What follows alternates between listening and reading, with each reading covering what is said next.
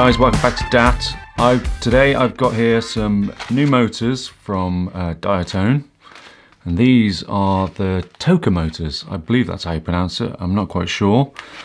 TOKA, let's go with that. These are the 1700 kVs, so they're the 6S motor, and these are the new motors that they're actually sticking on their Roma, their F5 build. Very nice little frame. So I've got a bunch of these in. I've also got the new frame, which I'm going to be doing a little video about as well.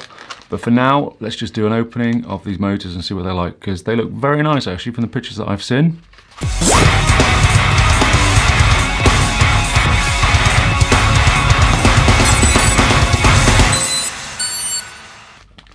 I don't know what they actually fly like, but they're quite a cheap motor actually. I think they come in around under £20 over here, maybe a little bit less than that.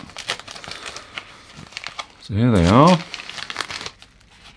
Come in this very plain packaging, so no expense spared. Or perhaps that's why they're slightly cheaper, who knows.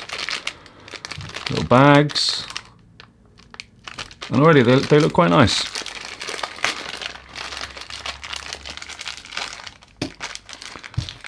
Just some standard nuts and bolts. And there you have them.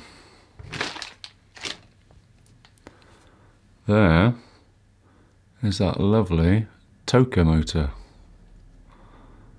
They look very nice. Nice bit of orange. Bell's nice. I like the brush sort of steel. Looks very nice. I think they'd look quite swish on a build. You've got this little protection thing here. I'm not sure if you're actually supposed to take that off or not. I'm going to leave it on. I'm not sure. If anyone knows that bit of plastic's supposed to stay on, let me know, because I've got no idea. Excuse my voice. Looks like it's supposed to come off though. But yeah, do comment if you think it's supposed to stay on, because literally I am clueless on that one. Maybe I'll email them, but that's weird. Anyway, bit of protection on there.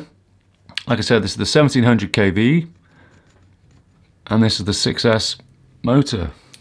Very nice motors. I've got a bunch of those. I'm going to be sticking those on a build as well. So there you go. I just wanted to unbox them or unpacket them just to show you what they're like, because I think they're really nice. There you go. Hit the thumbs up, hit the subscribe. I'll be back. Cheers guys.